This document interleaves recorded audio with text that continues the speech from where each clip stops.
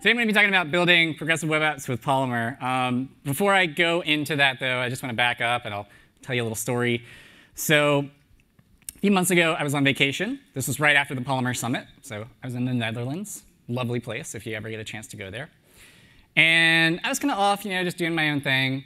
And meanwhile, back home, I noticed in Mountain View, all my buddies, all my coworkers, they started emailing back and forth, and they were all talking about progressive web apps. I'm getting really excited about this notion. And I was on vacation, and I was like, huh?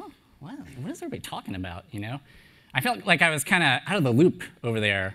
And like maybe I was missing out on something really, really big, and that there's all these new technologies that I was going to need to learn. And to be honest, I was kind of like approaching this whole thing with a sense of dread at first. So I went and I dug up Alex Russell's blog post, and I was like, all right, what is the criteria for a progressive web app?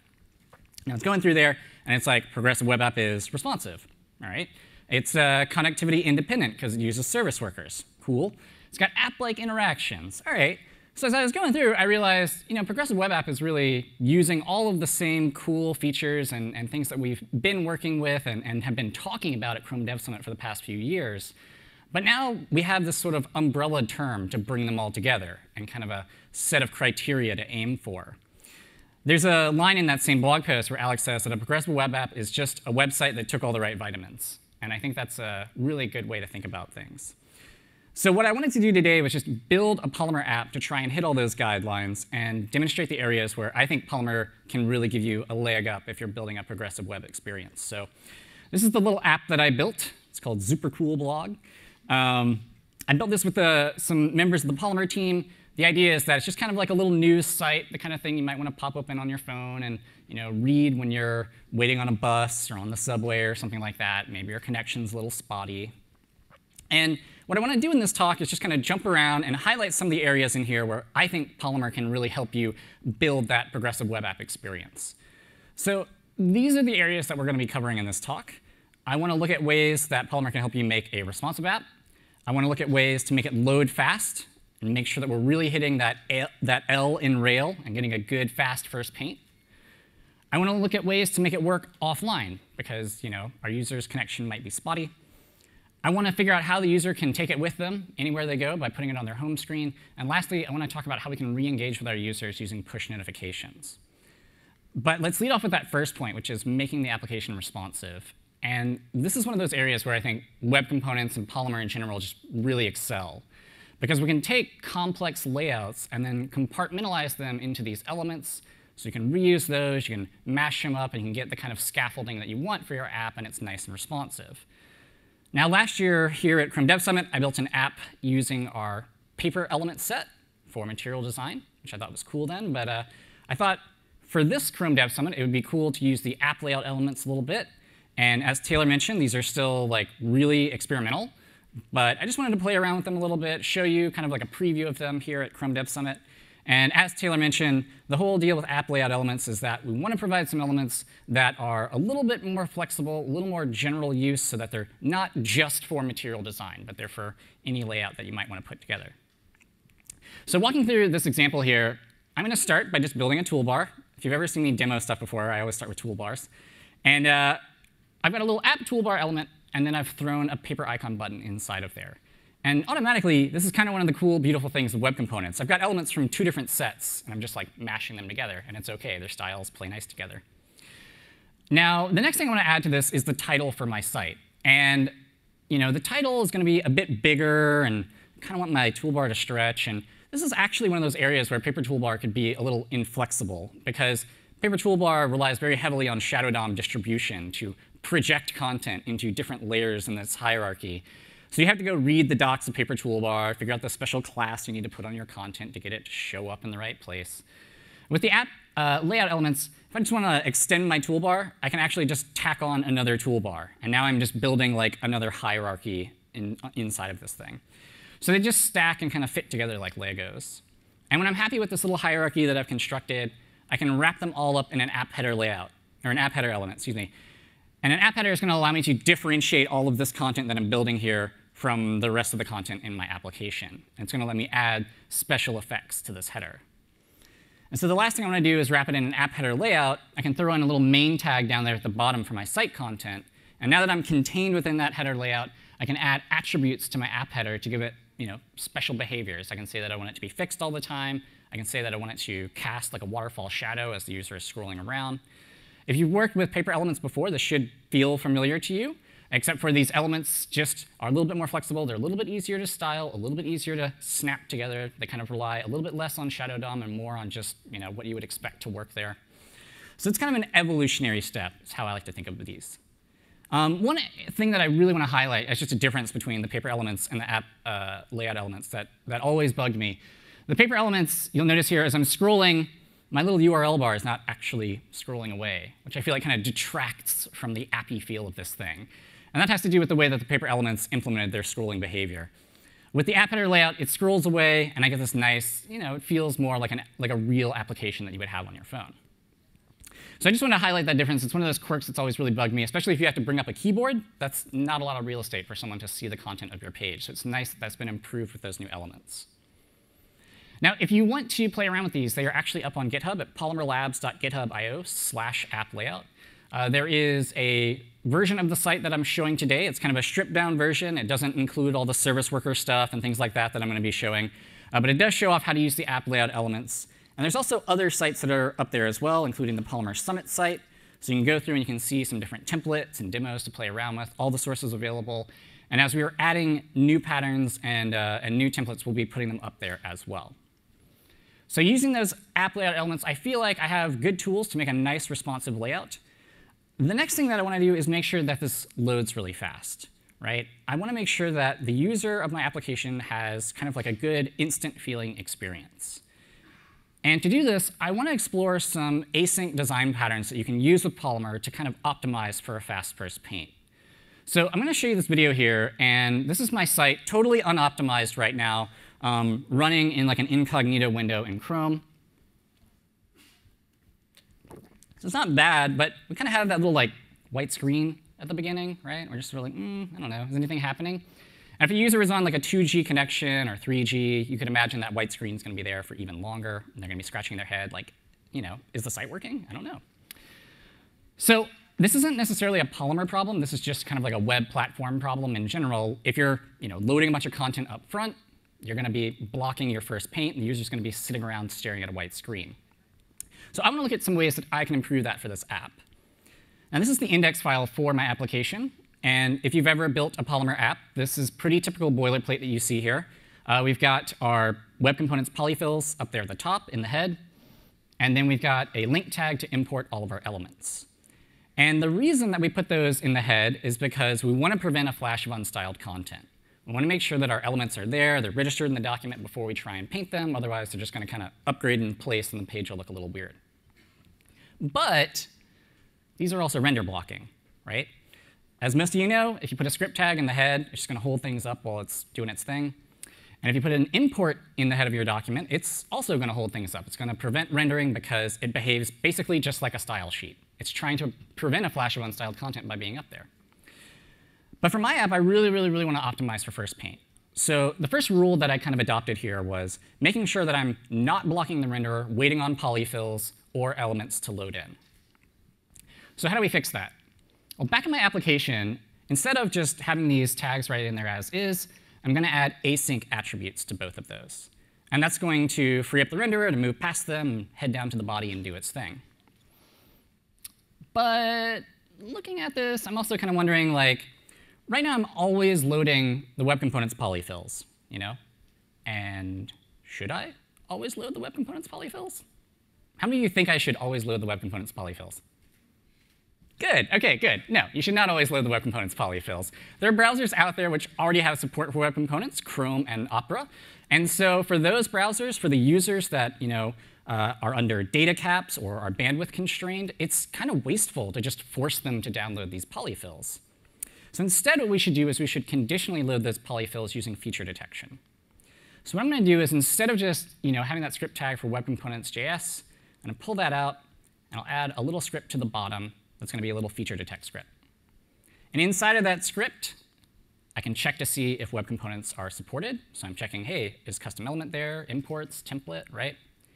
If not, then I can go ahead and lazy load the polyfills with a little dynamic script element. OK, so now we're not holding anything up in the head of our document. The renderer is free to move down to the body, which is awesome. Now, looking at the body tag, you might notice this unresolved attribute right here and wonder what's up with that. So this is a feature that Polymer adds. It's another feature to prevent flash of unstyled content. It's basically going to hide the body until all of the elements have loaded in, and then it just kind of reveals the whole thing. And it's a really convenient feature. But again, in our case, since we are chasing that fast first paint, it's also kind of a bottleneck, because it's hiding the body until all of our elements have loaded. So I'm going to remove that.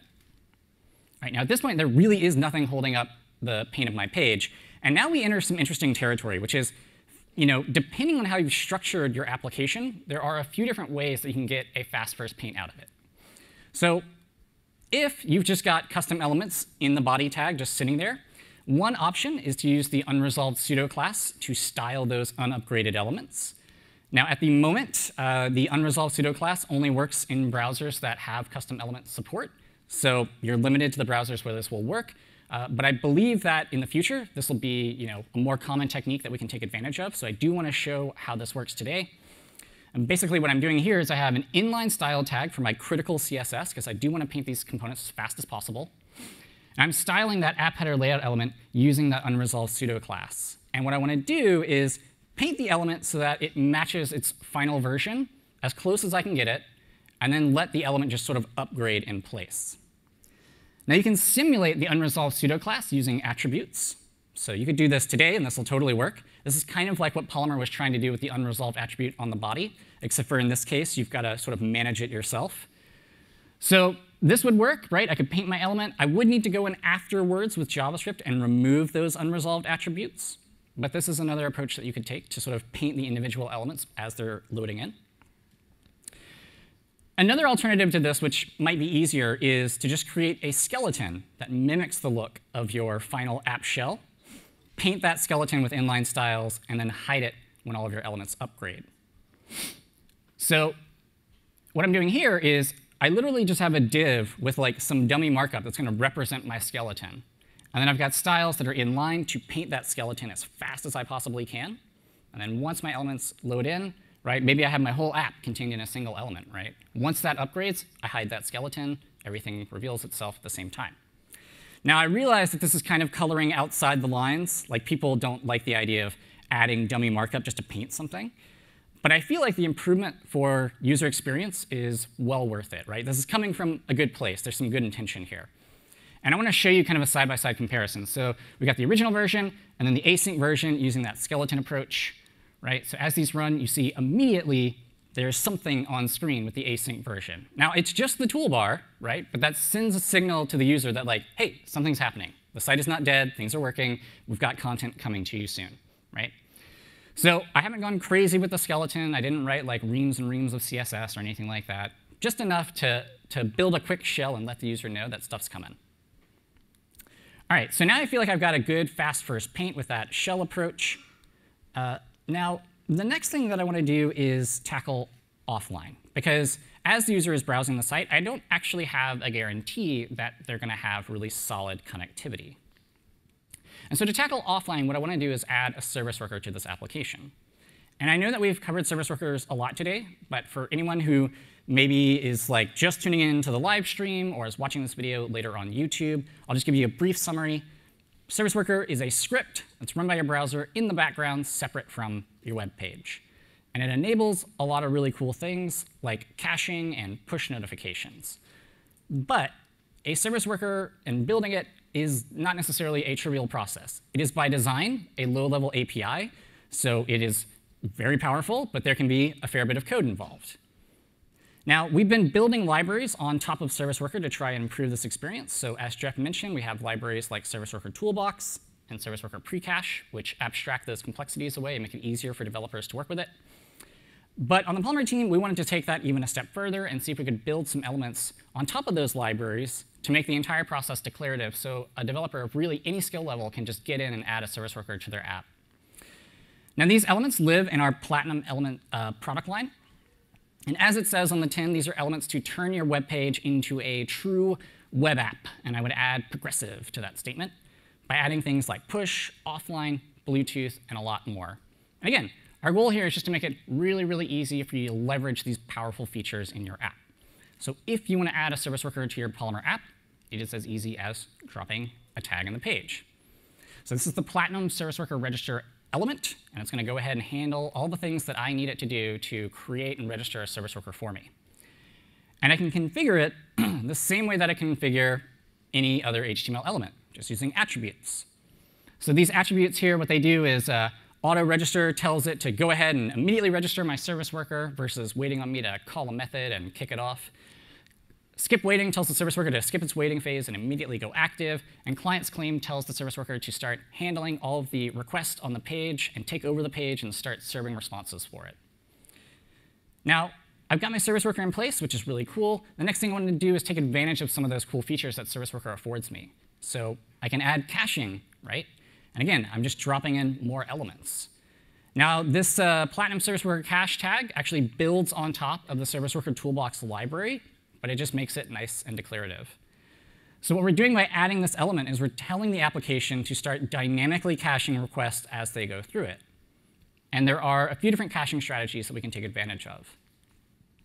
The fastest strategy is going to tell the service worker to race the cache in the network and return whichever one comes first. Network first is going to hit the network, and if that fails, it'll try the cache. And network only is just going to hit the network. If that fails, it's just going to fail the whole request.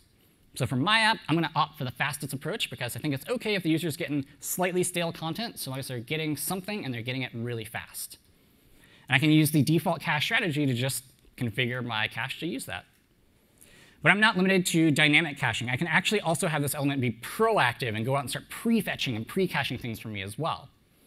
And kind of a general rule of thumb is prefetch all the things that are required for your app shell to render really quick for the user. Now, we can do that by configuring the element with a prefetch attribute. I can give it an array of file paths that I want it to prefetch and pre-cache for me. But some people might not like the idea of having an array of file paths in their HTML. That might feel a little wonky. In which case, you could instead use a cache config JSON file. This is just a JSON file full of file paths. So that actually looks like this. I can give my cache an ID, tell it in that array what to pre-cache. And I can also give it a pre-cache fingerprint, which is just a little identifier to show out the uniqueness of the cache itself. So if I want to, I can change that pre-cache fingerprint at any point, and that'll tell my service worker to go out and pre-cache the things from the array over again. Now, in this case, the pre-cache fingerprint is just a hash that I generated. If you're curious how to do that at build time, you can check out our Polymer Starter Kit project. We actually have a little cache config task in the gulp file for it there. I can go and check out that task. It'll actually generate that whole file for you, including the fingerprint, just at build time, so you don't have to manage it yourself by hand. OK, so adding service worker, adding the pre-caching features. Let's see what our app looks like now. So my user's using it, and reading an article. Meanwhile, it's dynamically caching all these things. Let's say they go offline for whatever reason. They go into a tunnel or something like that. And let's say for whatever reason they refresh the page, maybe by accident, or they think they need to. So they refresh the page. Well, everything loaded, even though they're still offline. They can actually go back to that article they were reading and just continue the experience. As far as they're concerned, they don't know if they're online or offline. They don't know if they have a spotty connection or what. They just have this nice continuity to their experience, which is awesome and one of the really powerful things that you get from Service Worker. OK, so my app is now working offline, which is awesome. But admittedly, most of us, when we know we're already offline, we don't go and open Chrome and expect to find a bunch of content inside of there, right? We're kind of trained to, if you know you're offline, you're sort of trained to expect the offline dinosaur if you open Chrome. And instead, we've been trained to look to home screen apps for content if we know that we're offline. And this is interesting because the app that we've built at this point, it basically meets all the same criteria as those home screen apps. So why don't we just see about getting it on the user's home screen? And to do this, I'm going to use web app install banners. And if you haven't seen this before, it's basically a little prompt coming from the browser which asks the user if they would like to save the application to their home screen. Now, I'm curious, how many of you know about the Add to Home Screen button? Show of hands. All right, keep them up, keep them up. How many of you use the Add to Home Screen button? I would say have used it more than 3 times in the past month. OK, all right, all the hands go down. Yeah. OK, why is that? Well, one, I mean, the UI is a little buried and a little hard to find. But 2, you don't really know if that thing that you're adding to home screen is going to be a good experience, right? Like, is it going to work offline? I don't know. Like, I can't tell just by looking at it. And so one of the things that's cool about web app install banners is there's a set of criteria that your application needs to meet before the browser will actually prompt the user and ask them if they would like to save it. So to trigger a web app install banner, your app must have a web app manifest, which we'll talk about in just a bit. It's got to have a registered service worker, and we're getting that basically for free using those platinum elements, which is awesome. It's got to be served over HTTPS. And lastly, it's got to be visited twice by the user with at least 5 minutes in between. And I put a little asterisk there because that last heuristic might change. We're still sort of like dialing it to figure out what is the sweet spot for user engagement. But there is at least some degree of user engagement that needs to happen before it'll trigger that banner. So most of these are self-explanatory, but let's look at the web app manifest because that might be new for folks. So web app manifest is really just a simple JSON file. It's got fields for your application's name, the icons that it should use when it's added to the home screen, background color, which will actually show off in just a sec. Again, many of these are sort of self-explanatory. One that I do want to highlight is the start URL down here. So what the start URL does is it tells your application what URL to boot to when it's open from the home screen. And as a signal to your app that it's being loaded from the home screen, you can do this kind of clever little trick where you put a query string on the end of your root URL and say, oh yeah, home screen 1. And that way your application JavaScript, if it sees that, it knows that maybe it should behave a little different because it's in home screen mode or something like that, right? It could choose to show something different to the user. So that's just a little pro tip. If you're launching something from a home screen, you want to have a slightly different experience there, that's one way you could do it with that signal. So when you're happy with your manifest file, including it in your application is pretty straightforward. You have a link tag with rel manifest, and you point it at your manifest JSON. But there are browsers out there which actually don't support web app manifest yet. And for those browsers, you need to include some fallback meta tags. And those look like this. And I'm sure you're looking at all these, and you're like, but I don't want to remember any of that. And yeah, it's kind of annoying to have to remember all these things and copy and paste them. And so I gave a little plug to our Polymer Starter Kit project earlier, and I'll give it another one here. If you go check out Polymer Starter Kit, which is you can just Google Polymer Starter Kit or go to developers.google.com/web/tools. Polymer Starter Kit includes already a working web app manifest. It includes all those meta tags for you. It includes all the different icons that you need at all the right sizes. And all you have to do is take that and start adding your own content. So if you're lazy like me, you don't remember all that stuff, you can just go there and do that. Now, once you got that squared away, it kind of brings up this other interesting question, which is figuring out if the thing is even working. Because I mentioned there's this user engagement heuristic to web app install banners, right? Like the user's got to visit the page a few number of times over a few minutes. And as a developer, it's super annoying to have to sit there and just stare at my website and a clock and be like, yes, try it again. Did that work? I don't know. So one of the things that I found as I was building this app is this sweet little flag that's hidden in your Chrome flags called bypass user engagement checks. So if you want to go add a web app manifest to your application, you want to try and get an install banner running, you can go to this little flag, you can enable the bypass, and then you don't have to wait around for the user engagement bits. It's just going to verify all the other items from that checklist. It's going to verify HTTPS is looking good, your manifest is looking good, your service worker is looking good, et cetera. So that's a little helpful pro tip there. Another thing to watch out for, which is a little gotcha that I ran into, is make sure that you don't accidentally send the user to a screen that you have not cached yet. What I'm talking about is, remember this little line that I just showed you? And I was like, oh, this is a really cool trick that you can use to signal to your application that it's being booted from the home screen. Well, if the user is offline and you have not cached that URL with your service worker, they're just going to see an offline dyno. And the reason is because, by default, service worker request URLs must exactly match. And this includes query parameters. Okay? So if you're using that trick, you want to make sure that you've either prefetched that URL or that in your service worker you're handling that and you're serving a proper response. Otherwise, your user might see an offline dinosaur, and that would kind of violate the whole expectation of this thing being an awesome offline app. So another thing to watch out for. But once we got all that squared away, let's check out the whole experience. So the user is going to go to our website. right? They visited it a few times, they dig it. It says, hey, do you want to save this to your home screen? And they're like, yeah, sure. I like this site. So they close it. Hey, there's an icon. Now when they click on it, it's actually going to give them this awesome splash screen and that icon generated from our web app manifest. And now they're right back in the experience, right where they left off. So now we've got a web app manifest, we've got a service worker, this app is installable, which is awesome. And actually, because we have a web app manifest and a service worker, now we're able to unlock even more interesting features. Like this is our app entering Pokemon mode, where it's just like evolving and getting more powerful. Because we can add things like push notifications because we have service worker and app manifest, which is awesome. And push notifications are a wonderful way to re-engage with your users.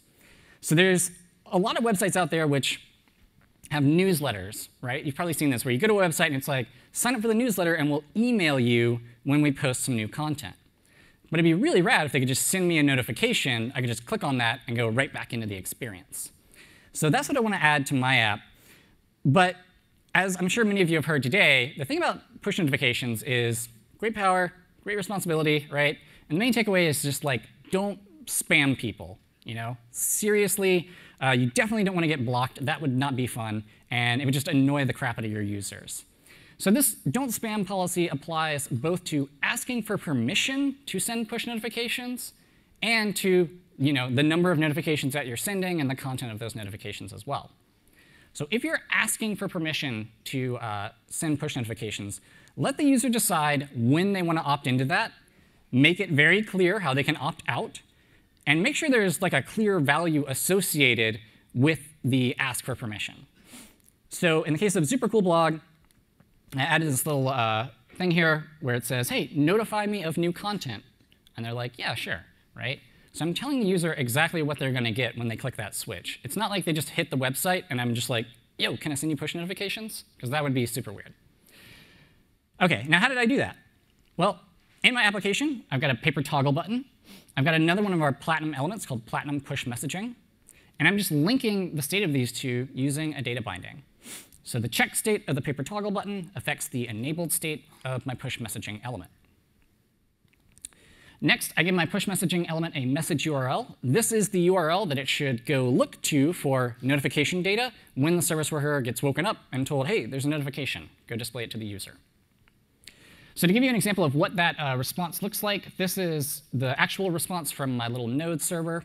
So I'm sending back a response for that JSON file, and I'm just sending back basically a little object with a title, a message to display to the user in the notification, a URL, which when they click to, they're going to end up there. I can show them an icon in the notification. A lot of cool stuff. So let's take a look at that experience. Let's say I'm on Web Fundamentals, really, really awesome website, which you should all be checking out. And as I'm cruising around up in my little tray, I see, hey, I got a notification. I open it. I see it's from Super Cool Blog. I click on it, right back into the experience. I'm checking out that awesome new article that they just posted. Pretty sweet, right? Now, if you're interested in this and you want to add push notifications to your own site, you're curious how to set up the server and set up the database to manage subscriptions and all those other things, we have a project which has been created by a couple of our team members, Monica Dinkulescu and Matt Scales. It's called a Catterday post. It shows you how to use push notifications through the form of cat haikus. It's a very serious example. An example haiku, right? Ponder that in your infinite wisdom. OK, so you can go check out that project on GitHub. It's really awesome. So now I built that user engagement mechanism into my application, right? Feels good. App experience feels really complete. I'm pretty happy with things. In closing, before I go, I just want to wrap up and say, this is you, right? This is you plus the web, OK? Things are getting super awesome right now if you're a web developer. Progressive web apps give us this really, really cool model for successful applications. And libraries like Polymer give us the tools to build those experiences. Now, if you're interested in the content that we're talking about today and everything, and you're not already a subscriber to our YouTube channel, you should absolutely go to Chrome Developers on YouTube and subscribe. Many of the speakers here today have reoccurring shows on there where we talk in greater detail about service worker and push notifications and all these awesome things. If you're interested to learn more about Polymer, We just completely redid all the material for our Hackademic Polytechnic events. So these are a series of events which we run all over the world. You can go to that website, itshackademic.com. There's a little map there which will show you nearby Polytechnic events which you can go to and do like a boot camp or a workshop. You can also just download all the material and do it yourself if you want to do it from home. Or if you want to run your own event, you can grab the material and do that as well. So that is it for me today. Thank you all for having me here. Hope you all enjoy the rest of Chrome Dev Summit. Thanks.